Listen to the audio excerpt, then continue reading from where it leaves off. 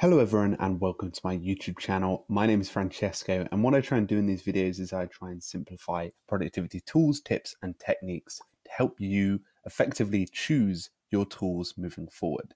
So what I want to do in this session is go over something that was announced the other day.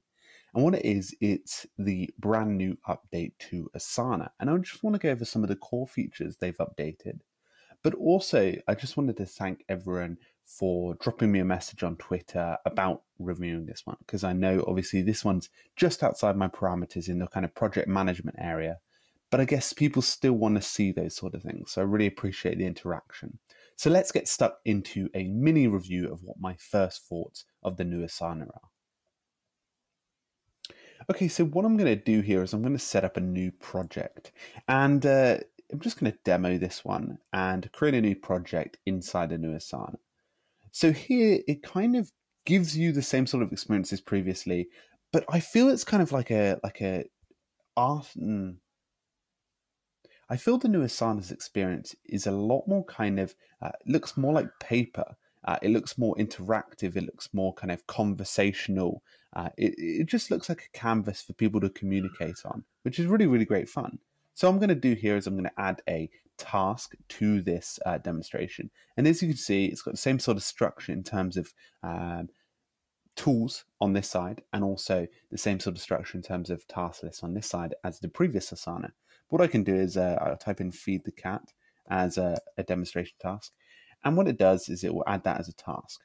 What I really liked and what I played around with earlier is the way that the marking complete makes you feel, the experience of that.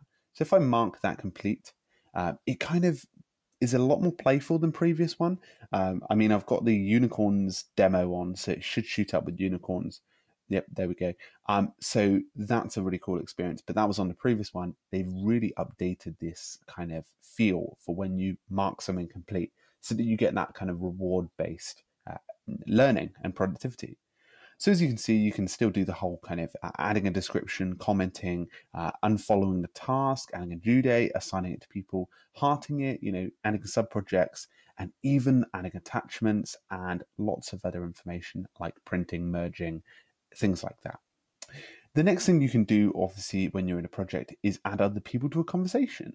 And I think they've made the conversations look a lot more kind of appealing. So let's just start a conversation here. So let's just do a demo.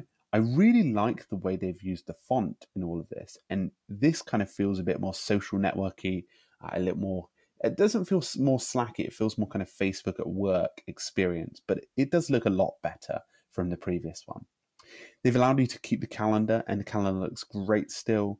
Progress. I really like this part of the app, and what it's really useful for is actually seeing what stage you are in a project. So, green light means yes, okay, we're ready, we're going, and orange, and you can continually update this, which is nice. So you can let the team know that, things need to be progressive in the status. Again, here you can see all of your progress with task complete.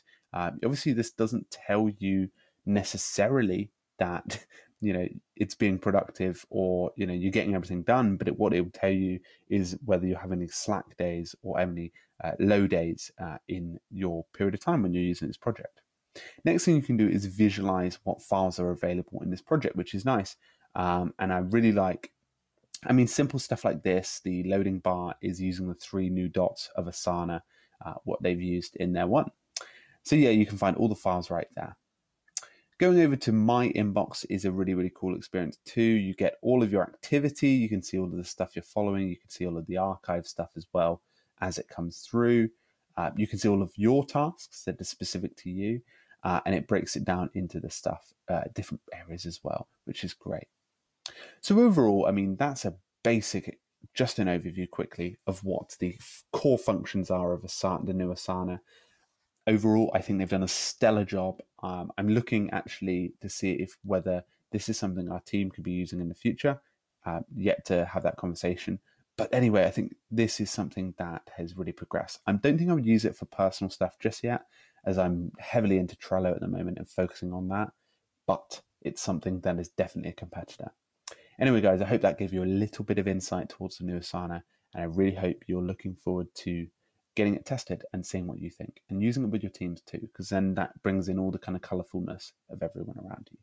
Anyway, guys, have a great week, keep productive, and make sure to let me know on Twitter what you think of the newer Asana at Francesco D_ALES, and I'll be sure to follow you back. Thank you very much, and I'll see you soon.